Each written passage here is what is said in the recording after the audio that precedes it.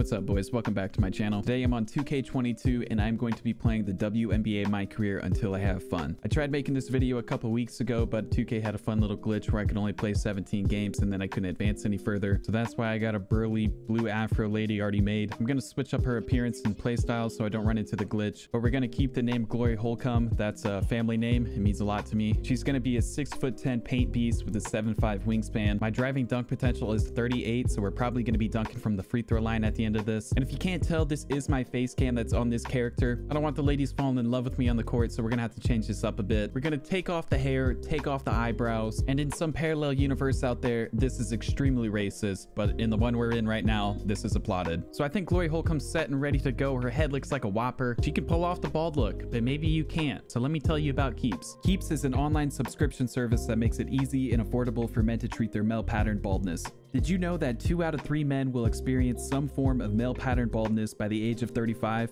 Well, now you do. So let that fact linger in your mind for a bit. But thankfully, we have Keeps to help prevent this issue. Keeps will connect you to a licensed doctor to review your info and recommend the right hair loss treatment for you. Then your treatment will be shipped directly to your door every 3 months. But the best way to prevent hair loss is to do something about it while you still have hair left. Because the sooner you start Keeps, the more hair you can save.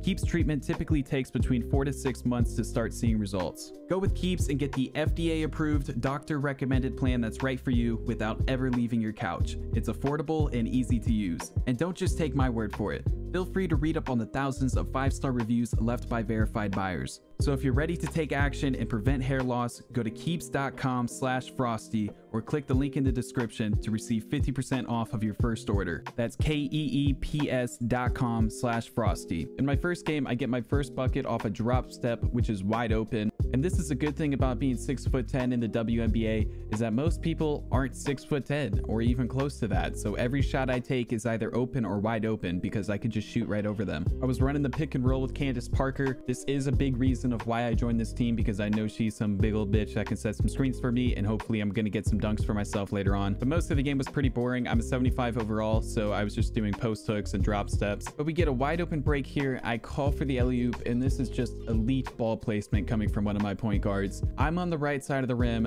and she ends up throwing it all the way to the left. Like, there's only a couple people on the planet that can actually finish that on a dunk. And I get one more wide open dunk opportunity, and I'm not even close. In my second game, I'm now an 82 overall. I must get my vertical from my face. Although I was able to block a lady without even jumping, it's about ready to turn this court into an Applebee's with this lady. I got another wide open dunk attempt, and nothing. In my next game against the Liberty, I got my ankles broken on probably the weakest move possible. It's not even really a crossover. She just was dribbling with her right hand, then took it over with her left. There was no momentum into that. I caught an alley-oop in traffic, but why throw it into where I'm wanting it when you could throw it 3 feet in the wrong direction and make it much harder for me? Then the one time I actually get an alley-oop pass that was accurate, I catch it with my head.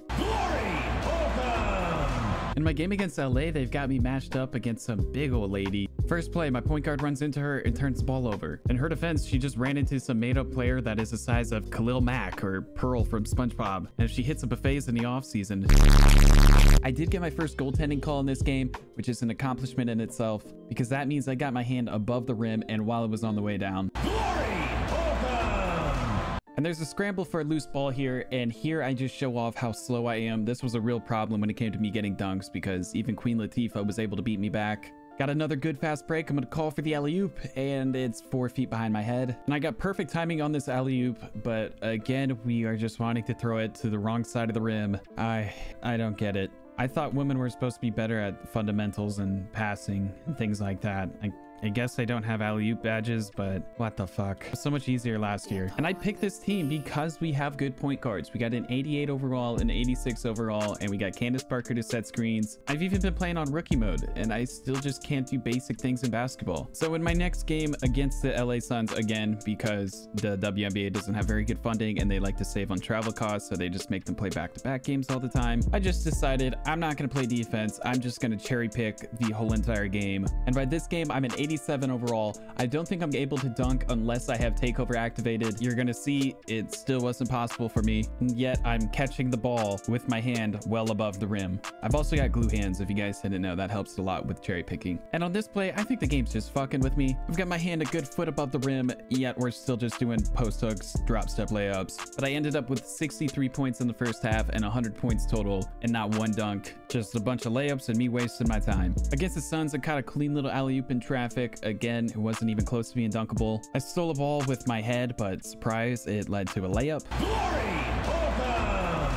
And Phoenix does have Brittany Griner. She's dunked it multiple times, so I was just trying to get her some dunks in. You know, if I can't dunk, I might as well try to make her do something. Seems like we both have the same issues. I'm now an 89 overall, and I'm still not able to equip dunk animations. For some reason, I can equip Ben Simmons' layup style in the WNBA. I don't know if this is some Easter egg joke, but I like it. Decided to watch some of the animations where I'm hanging onto the rim just to give me some hope. Just making sure my lady doesn't have some mental fear of touching the rim. I also equipped one of the ugliest shots in the game. I believe it's Kevin Duckworth, and then my free throw is a classic Rick Barry granny style. I blocked number 25 here with my knee or my crotch. I don't know. This is just sad. Probably the closest any balls have been near that region in a while. Number 0 is pulling off a little James Harden. I didn't even touch her. I closed out. I went by her, and then she sees she misses and just falls. Seems a little dramatic, but we are in the women's league. And this would have been such a clean play to get an alley-oop on. I have my takeover on, so I'm capable of dunking, yet it's just another gosh damn layup. But we just upgraded to a 91 overall,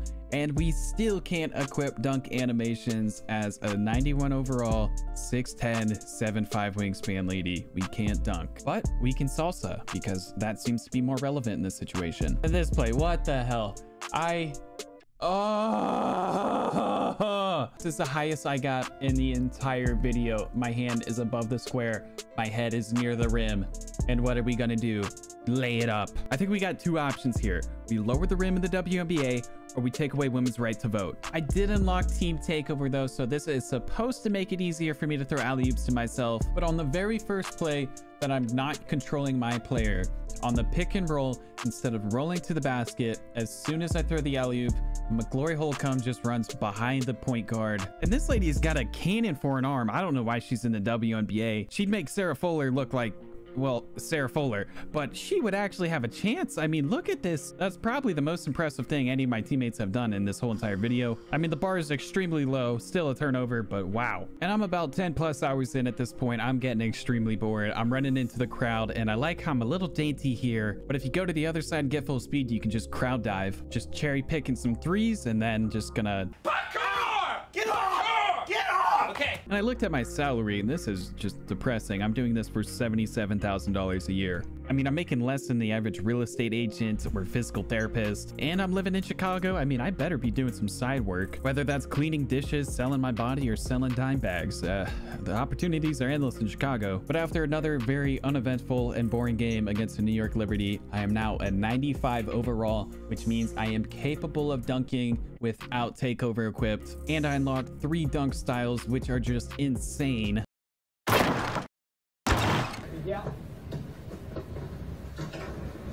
I even got in the gym for a little practice just to see if I can actually dunk. I can, not very well. I mean, I only landed a dunk probably 25% of the time that I was trying to, and I'm wide open. But my first WNBA dunk, you might want to sit down for this. This is going to be pretty exciting. I was off cherry picking, and my teammate hit me up court, and I did a flat-footed off 2 feet, one-hand dunk. I think I got up a good 24 inches there. That was crazy. And that's going to be everywhere on social media due to the fact that the WNBA manipulates any actual page that we follow to post anything worthwhile, and if they don't, they're canceled. And even though now that we have established that I can dunk on the alley-oops, I'm still doing layups even when I get it on perfect timing. Or we're just gonna do a little layup. We don't want everybody to get excited in here. You know, the WNBA is really just playing chess, and we're all playing checkers. They don't want all the seats in the arena to be filled up. They like a little bit of social distancing because they're still worried about all that. And watch out for this play, a putback dunk done by my opponents. Number 0 misses per usual, and number 9 comes flying in, hits it on the bottom of the rim. Wow. But against Seattle, I got my second dunk of my career, and the crowd goes mild. Not one reaction in the stands. Nobody cares. This is not what they're here to see. They're here to see some fundamentals and missed layups. Wide open alley-oop attempt, and I jump like 5 seconds way too early, and my pass is way off from where it should be. gonna kill myself. But this play right here is actually pretty impressive. I have Candace Parker come up and set a screen, and then somebody off Seattle is also setting a screen for me, I guess. Wakanda forever. And she ends up falling, but I end up cock back dunking a little bit with the left hand. Actually got some hang time on that. I gave all 200 fans here something to see, something to be excited about. And in the last game of this video, because it's been about 15 hours or so playing this game straight, I'm a 99 overall. I still can't catch an alley-oop dunk even though I'm greening it. This lady who's Kelsey Plum, I'm pretty sure she was Rookie of the Year, can't even stay in bounds. It's an embarrassment to be here. I think I've got an idea to make this a little bit more fun, a little bit more entertaining for you and me. Yeah, we're just gonna uninstall that. Gonna go to YouTube and yeah. Wow. Yeah, this is a lot more fun. But that's gonna do it for today's video. I hope you enjoyed. I sure didn't. Make sure to join my Discord. Hit some of those buttons down below if you feel like it. The WNBA should seriously consider lowering the rim to 9 feet. 6 inches is enough. Hentai is an art. The WNBA is a joke. I love you, and I will see you in the next one.